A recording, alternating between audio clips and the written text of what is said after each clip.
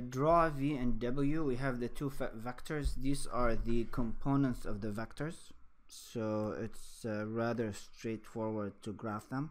So if this is the y-axis and this is the x-axis, let me change this pad to a mathematical graphing view, probably be better.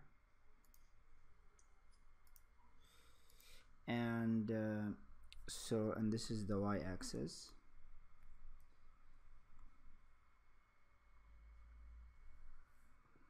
and this here is the x-axis.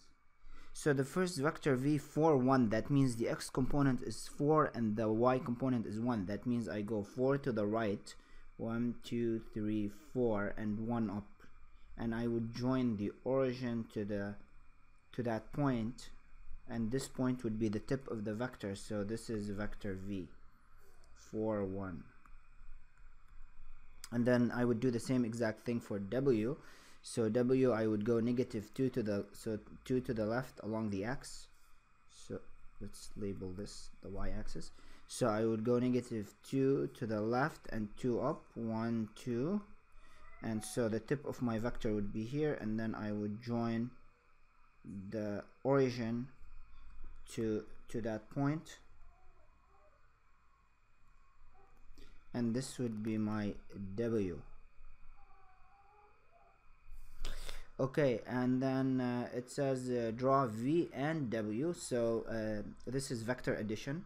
I can go to the tip of v and draw w with the same magnitude and direction from the tip of v, or I could go to the tip of w and draw v with the same magnitude and direction. And if I join tip to tail, I would get the sum of the two vectors. So let's do that. This is called the triangle law. So if this is negative 2 2, so from the tip of this guy here, I would go negative 2 2. So I would go 1 2, and I would go up to 1 2, and so this here would be w, just graphed from a different place. Number 3, let me see. The next one is number 3.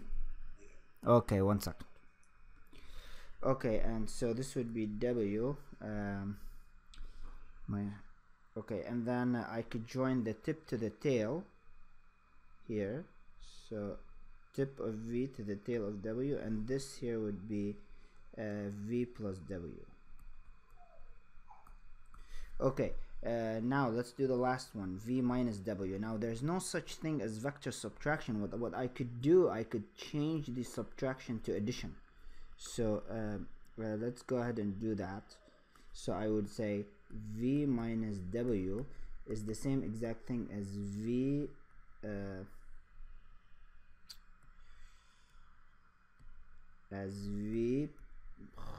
v plus minus w.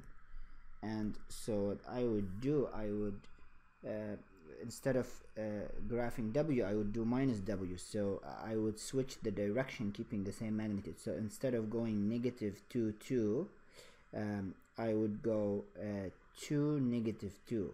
So I would multiply vector w by negative 1. So negative w becomes 2 negative 2, or if we write it in that form, 2 negative 2.